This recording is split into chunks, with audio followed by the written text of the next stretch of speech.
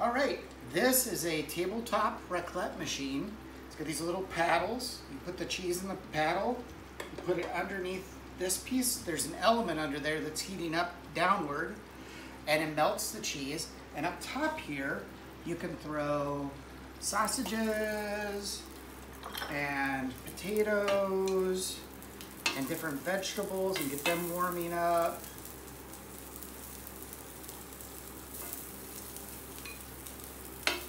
While your cheese is melting down below.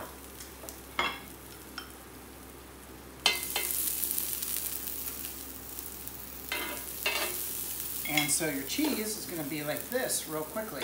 Raclette, Redding in this case from Brook Farm, is an American raclette.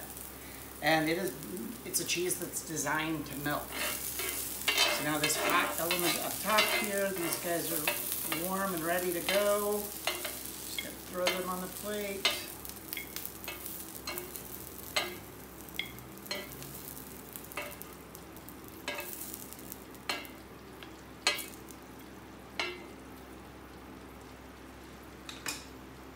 And you pull your cheese out here, just dump it across the top. I've got a second one going here. Double up on that bad boy. Then we add some nice pickly items, some cornichon, little pickled onion, maybe a pickled beet here, and let's see, maybe one of these blistered peppers.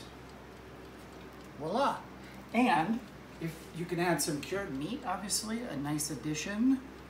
Little bresaola, little copa, little mustard. And if you don't have this fancy machine here, you can just heat up in your oven a little pan with some cheese. Same results. Enjoy.